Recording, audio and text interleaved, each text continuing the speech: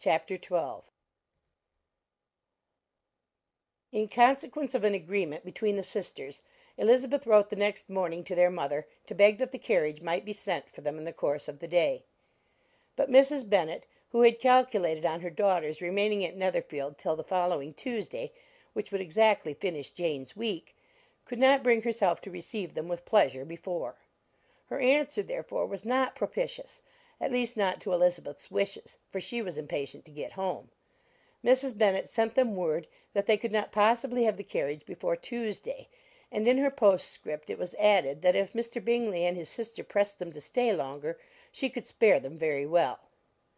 Against staying longer, however, Elizabeth was positively resolved, nor did she much expect it would be asked, and fearful, on the contrary, as being considered as intruding themselves needlessly long, she urged Jane to borrow Mr. Bingley's carriage immediately, and at length it was settled that their original design of leaving Netherfield that morning should be mentioned and the request made.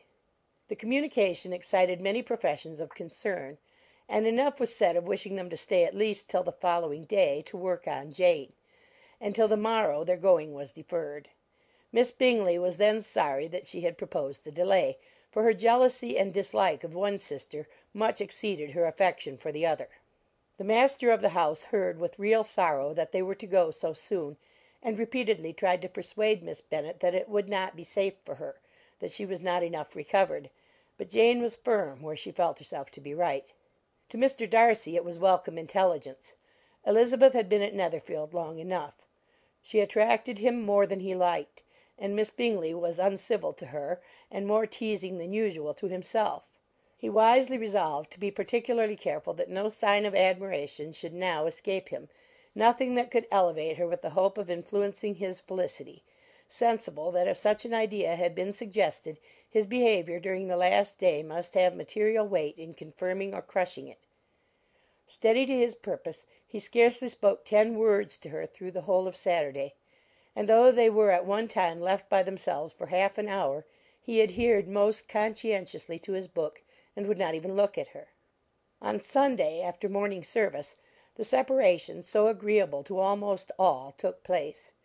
Miss Bingley's civility to Elizabeth increased at last very rapidly, as well as her affection for Jane, and when they parted, after assuring the latter of the pleasure it would always give her to see her either at Longbourn or Netherfield, and embracing her most tenderly, she even shook hands with the former.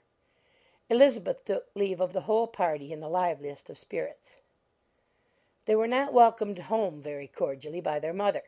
Mrs. Bennet wondered at their coming, and thought them very wrong to give so much trouble, and was sure Jane would have caught cold again; but their father, though very laconic in his expressions of pleasure, was really glad to see them. He had felt their importance in the family circle. The evening conversation, when they were all assembled, had lost much of its animation, and almost all its sense, by the absence of Jane and Elizabeth. They found Mary, as usual, deep in the study of thorough base and human nature, and had some extracts to admire, and some new observations of threadbare morality to listen to. Catherine and Lydia had information for them of a different sort. Much had been done, and much had been said, in the regiment since the preceding Wednesday. Several of the officers had dined lately with their uncle, a private had been flogged, and it had actually been hinted that Colonel Forster was going to be married.